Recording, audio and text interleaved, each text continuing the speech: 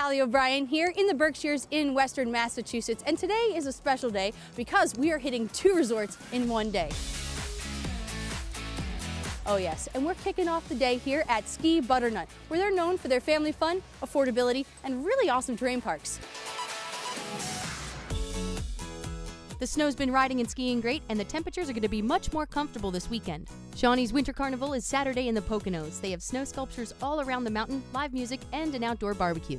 It's a Bavarian bash at Wyndham in the Catskills Saturday with plenty of German food and music. And they've got a chili cook-off here at Catamount this weekend.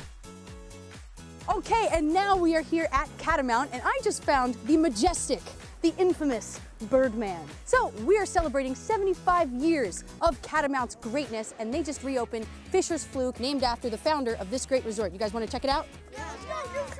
Woohoo!